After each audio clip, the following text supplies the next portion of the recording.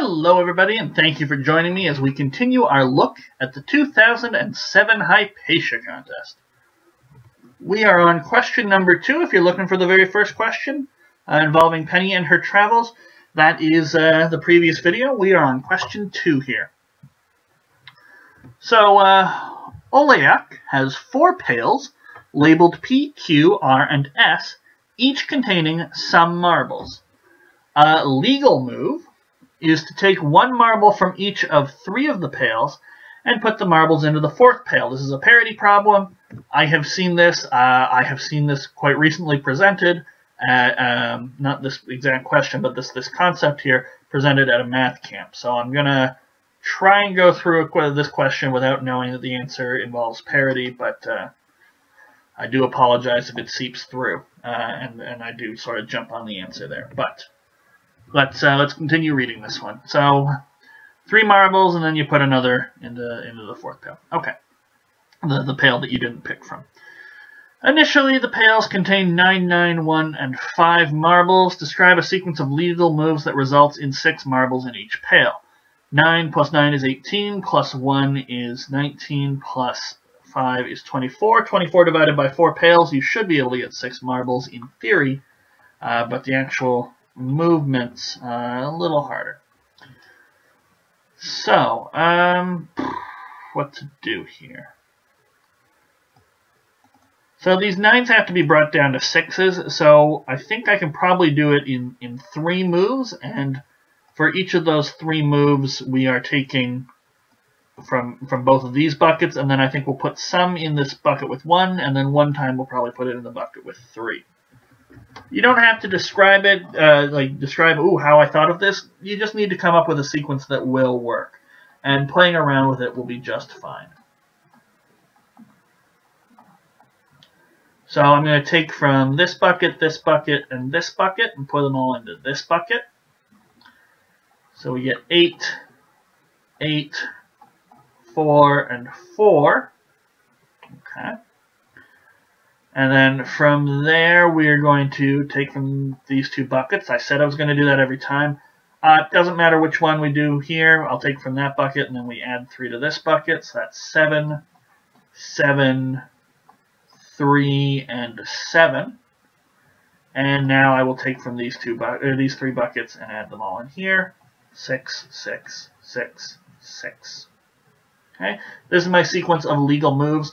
You can say things like label this A, this B, and this C, and you can say I'm going to take from all but C and put them into C. That would be a fine way to describe it. I think just the minus ones and the pluses works just great. Okay. So, I would like to point out that sometimes when you've seen a problem before, like if you've seen, this is parity, and this type of question is occasionally presented to people. If you've seen a question like that before, hooray, you've got a leg up on the people who haven't seen a question like this before. But the challenge is, if you understand that concept, you might, when you're proving things, take a few things for granted. Say, oh, yes, I remember that's the way it works. And so you might not explain it as well as somebody who's discovering this for the first time. And so that is a trap that you can fall into if you already know something.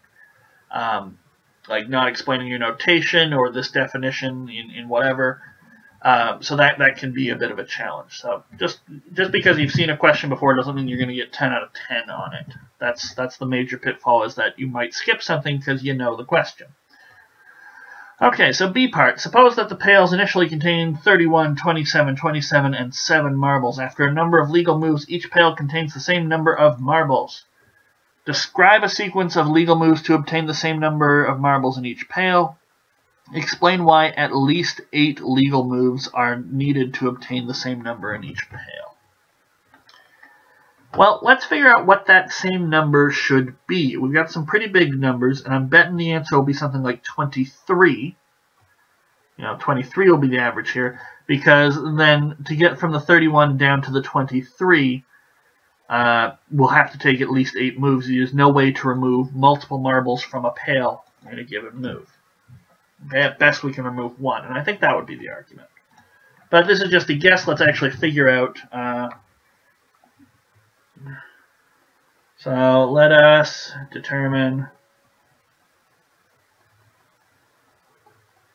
the number in each pail we want at the end.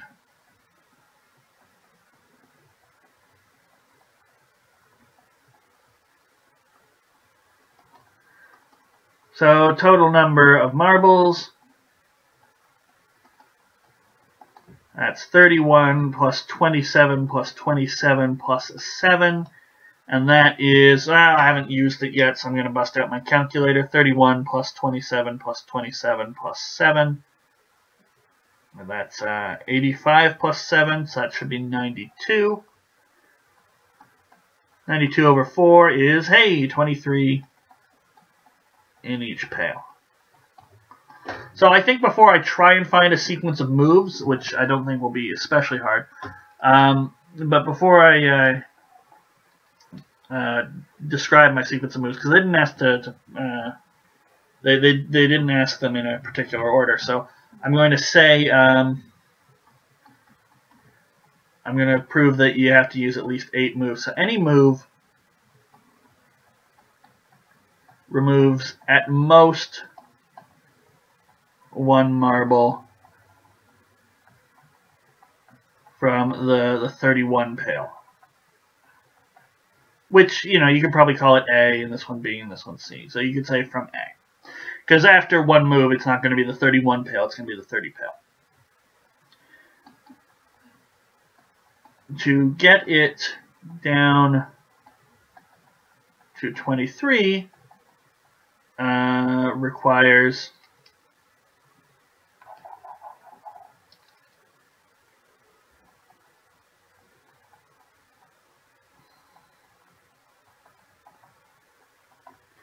at least, and now we have to move over to this other page, at least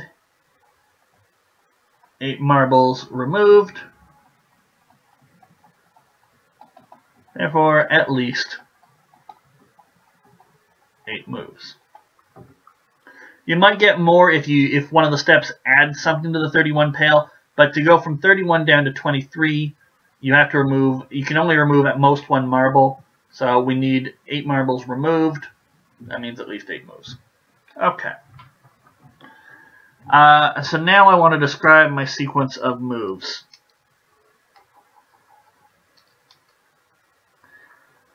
So 31, 27, 27, and 7. These two 27s are going to be a tad pesky, I think.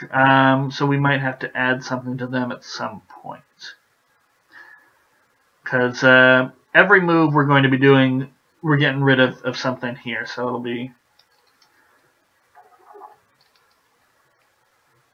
30, and then 29, and then 28, 27, 26, 25, 24, and then finally down to 23. And we're going to be removing 1 from that pail each time. Did they ask to do a sequence? No, they just said describe a sequence of legal moves to do it. They didn't say our legal moves has to be 8. But we could describe why at least, you know, maybe there's some fluke here and 9 has to be done. But we do know at least 8. I'm going to get this 7 up real quick. So we'll get 26, 26, 10. So 25, 25, and 13. 24, 24, 16. 23, 23, 19. 22, 22, and 22, hooray. And now -1, +3 will get you to 25. And here's where the 27s go off the rails a bit, so we'll go down to 20. This one will become 24, and this one will become 24. And then each of these removed 1 and add 3 here. 23, 23, 23. Okay, there we go. So we don't have to justify this. Our notation is clear. I would say if you wanted to, you could say, you know, a -1 below a number means we're going to take from that pile, but I think we're fine here. Okay. So at least 8 moves, and here's one that uses exactly 8 moves, even though we could have made one that uses 20 moves or something, and that still would have answered the question, because they did not say minimum number of legal moves or anything like that. Okay. So now C part, and this is where I think my parody is going to come in. Beginning again, the pails contain 10, 8, 11, and 7 marbles. Explain why there is no sequence of... Yeah, there it is. So we created some sequences, but now we're going to have to describe why there is no sequence of legal moves. And we're going to have to stop and analyze these sequences of moves. Okay. So beginning again, the pails contain 10, 8, 11, and 7 marbles. Explain why there is no sequence of legal moves that results in an equal number of marbles in each pail. Now, for people who have seen this before, and you probably know why, but we don't actually care what the even number would be. So 10 plus 8, 18, 11 plus 7, 18. So you should be getting 9 in each pail if you can do it evenly. But that 9 is not what matters. We don't actually care about that number 9. The challenge for this one is we don't know what legal moves we want to take. You could make a giant tree diagram of all the legal moves and just show, eventually you're never going to settle down on 9999. But that's going to take a long time. What you should be doing is sort of experimenting about and saying, well, what's different with these starting numbers than any of my previous starting numbers? Okay? And what happens as we move these numbers around? And I'll show you what happens. And I've already screamed parody a couple times, so you might understand a little bit where I'm going with this. But, let's just pick some stuff. Maybe we have to go up a bit first. And we get 9 and 7... And 14 and a 6 here.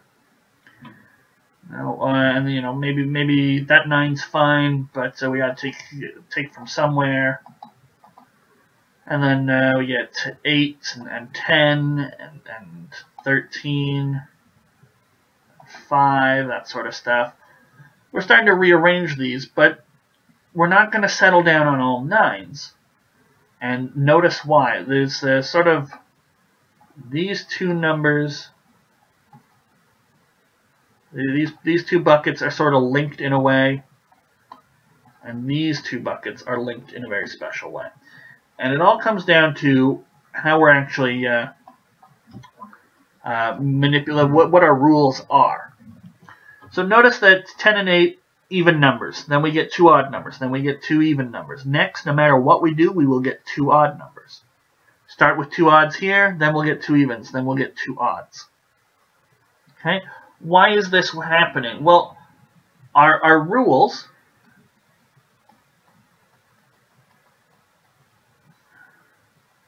notice that any legal move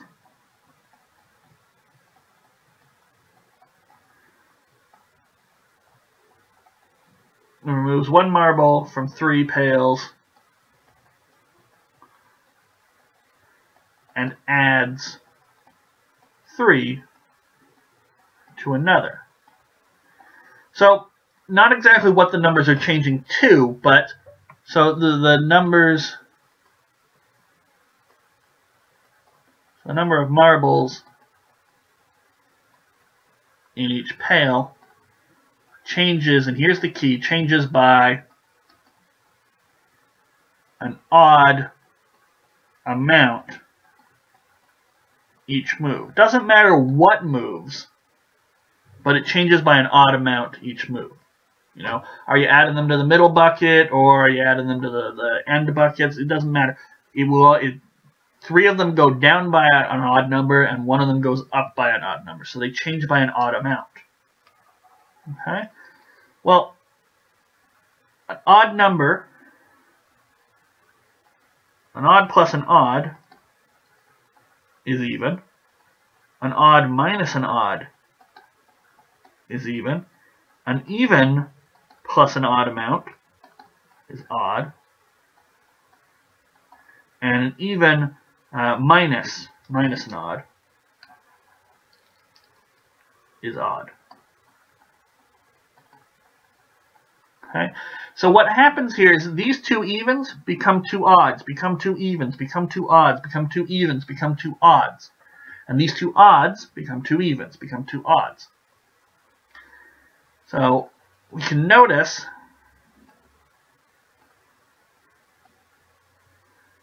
that we will always have two odd amounts and two even amounts. Okay, this is something called an invariant, and I've given talks to high school students about this before. But it's an invariant, so we have a process that's changing. Okay, and it's changing by prescribed moves. You know, we've got our buckets, and we've got what are called legal moves. So it's changing, and I don't know after. If you pick 4 legal moves starting with 10, 8, 11, and 7, I don't know what your bucket's going to end up like. Okay? I don't know. But there are things that don't change no matter what legal moves you apply and in what order. Okay? So this is something that's called an invariant. In meaning not, variant meaning variable or changing, not changing. Something that doesn't change. And having 2 odd amounts in the buckets and 2 even amounts in the buckets doesn't change. Which buckets have which changes, but not the fact that there are 2 odd and 2 even. This is what doesn't change. This is what is invariant. So we've noticed that. We've noticed we'll always have 2 odd amounts and 2 even amounts. So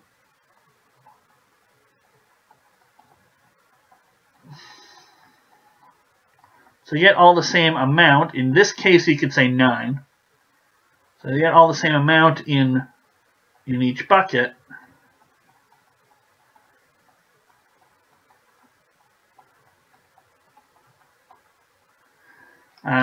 We'll say it's 9. Well, yeah.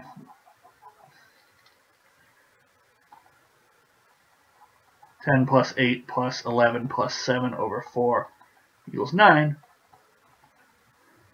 would require us to get, we'll move our explanation over, would require us to get 4 odd amounts in the buckets. But this is impossible, as we've seen. There will always be exactly 2 buckets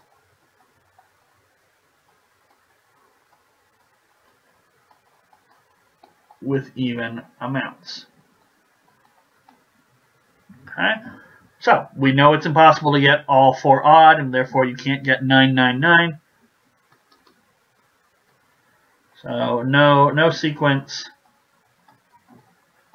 of legal moves